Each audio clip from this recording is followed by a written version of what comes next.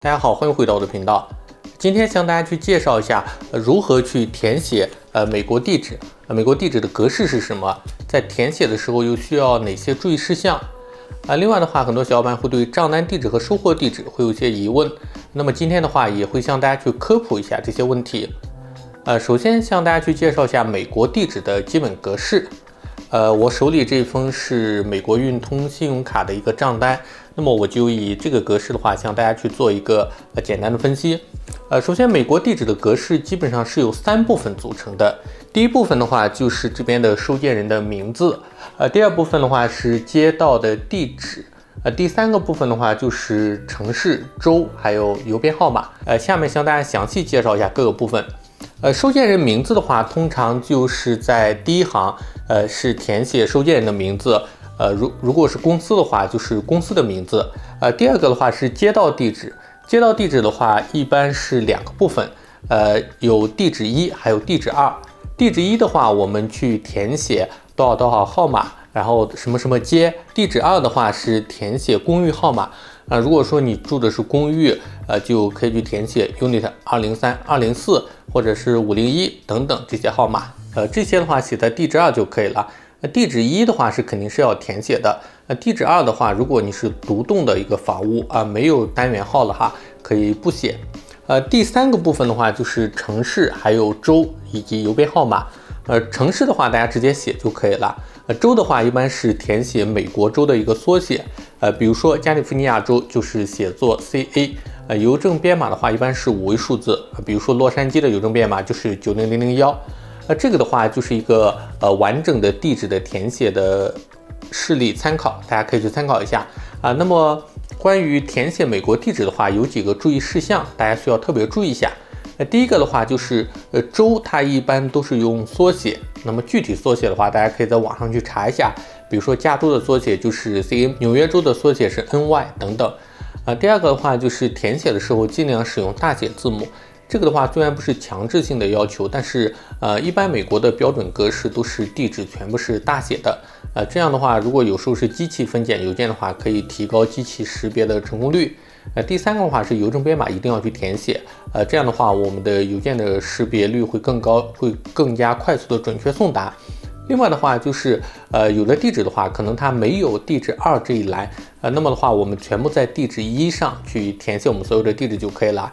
填写的时候需要注意的是，美国地址全部都是从小到大是先填写门牌号，接着是街道号码，然后再去填写城市、州这些。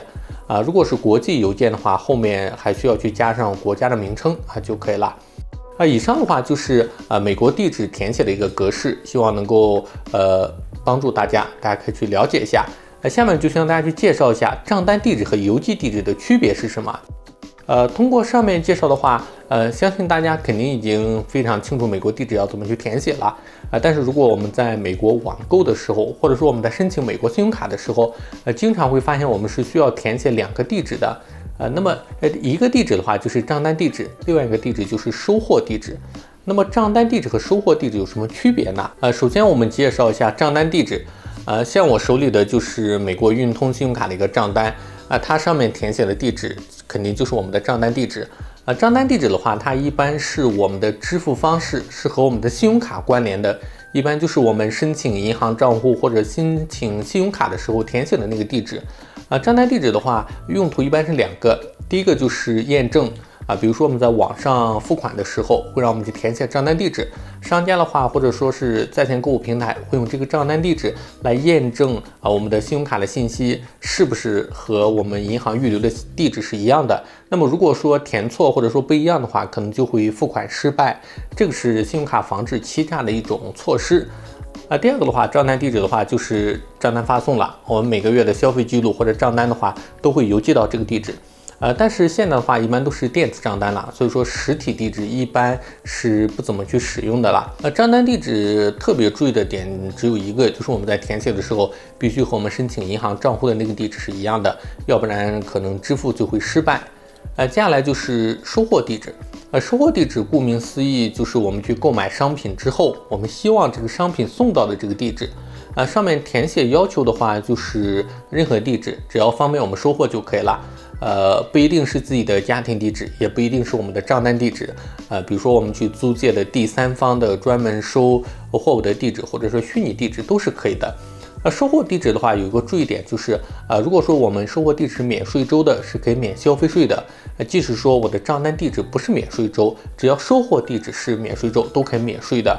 所以说很多海淘的小伙伴就特别喜欢申请免税州的地址，这样的话海淘可以免掉10%左右的一个消费税，也还是挺多的。那么账单地址和收货地址的一个主要区别就是，账单地址它主要是验证支付信息，还有确保信用卡刷卡的时候是自己授权的。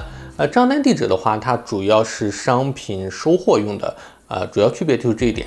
那么如果说大家去海淘的话，还是选择免税州的地址会更加的合适。具体的使用场景是什么呢？如果说大家在网购收货或者申请银行账户，账单地址和邮寄地址一样的，那么大家直接就勾选最下面的账单地址、收货地址是一样的就可以了，这样就不用重复去填写2次地址。那如果说是不一致的话，大家首先需要去填写账单地址，然后再去填写邮寄地址。尤其是如果我们想在免税州收货的话，收货地址直接去填写免税州的就 OK 了，免除消费税是一个非常有用的一个小技巧。那么以上就是和大家分享的关于美国地址的格式以及如何去填写账单地址和邮寄地址，它们之间有什么区别这样的一些问题，希望能够帮到大家。那如果说大家想要去申请美国地址，可以参考我之前做的美国地址的申请教程。无论你是用于海淘还是申请美国的信用卡银行账户，都是可以使用这个地址的。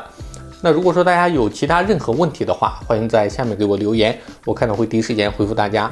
那以上就是本期视频内容，觉得还不错的话，别忘了点赞分享，也别忘了订阅我的频道，点开小铃铛，这样就能第一时间收到我视频更新的通知啦。那我们下期再见。